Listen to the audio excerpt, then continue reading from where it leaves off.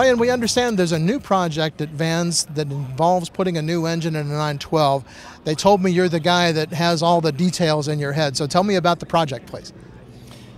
Well, first it is about the engine, but more than the engine. Over the last 8 years, we've assimilated a list of many things from builders. The airplane's been in flight schools, so there's a whole list of things that we needed to improve with the airplane. Stress levels that needed to be redesigned, we've done that.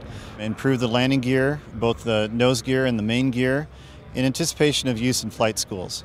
Installing that engine, there's a number of heat issues that happen with the IS, and we have those solved. We're using the IS Sport engine. It has more torque than the ULS. You get a better climb rate, better cruise. Looking through the rest of the airplane, we've redesigned the fuel tank, better access to the baggage area, increased the baggage limit from 50 to 75 pounds so you can more easily get your baggage in there and carry more with you. Looking at the throttle area, we've moved the throttle down into a throttle quadrant. We believe a lot of people, they've asked for that. It also allows us to add a really neat feature of a stop between eco mode and rich mode. And if you stay in eco mode with this engine, we've noted fuel savings of 25 to 30%. Even though the fuel levels remain the same, we've increased the range, nearly 200 miles over this engine. So effectively, we've stretched that fuel capacity without adding more fuel. But beyond that, just a number of refinements that have made it a much better airplane, things people have asked for. I'm an engineer. I come to the shows just to watch people at the shows and see how they use the airplanes and make those improvements that I see that they either need or they ask for. Are you seeing there's a big move towards more LSAs in that flight training market, and that was one of the reasons that perhaps you did some of the things you did to the RV-12? I believe there should be. I'm not sure. There's still, some hesitation, I believe, for some flight schools, maybe the larger flight schools, in using the LSA product. But we really feel that the RV-12 stands on its own as an airplane. So even though it's an LSA, it's an RV. It's well designed, and regardless of that designator. Also, you have better equipment in LSA aircraft that should be in flight schools, and at the right cost, we can add that to flight schools. It's a factor of safety. The FAA wants to make airplanes safer, but how many flight schools are really adding things like ADS-B, traffic, weather, which has really reduced accidents since EFIS has come on board in 2008, AOA. How many airplanes, you can offer a cheap system, but even then, are they installing those systems? But if we can provide a low-cost LSA aircraft that flight schools will buy, automatically you have something that's new, modern, that they're going to place on the flight line and increase safety. Are these refinements also available to the builder of an RV-12? There are a number of refinements, little refinements that you can back into an existing 12. We've redesigned the canopy handle to be much easier to latch, much more professional design.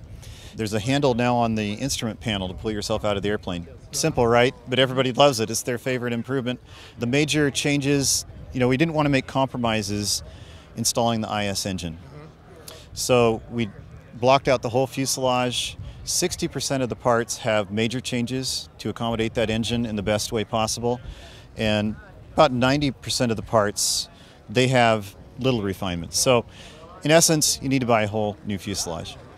Has it affected the price a great deal, or is it about the same price as the RV-12 was initially? We tried to keep the prices delta as low as possible. The engine itself is going to raise the price by about $5,000. Beyond that, in the kit itself, we have made refinements to the kit, which will cost more, but I've tried to take money out in other places and shift it around and keep the delta down as low as possible. For example, the avionics kit, it's a vast improvement. We've moved all the wiring to the end instead of building it in as you go, made it easier to install at the end, and as a result of that, we're able to build the harness and plug in your units to that harness, test it on the bench. You know that you're going to get a harness that is going to work with your units. It's a great win for the customer, great win for our tech help. We have less questions and you have less complaints, so it's great. Well, great. Well, Ryan, thank you very much for taking some time to talk with us. We hope you're having a good show here, and yes. We'll be talking with you, I'm sure, about how things are working out at shows down the road. Okay, thank you. Great, thank you.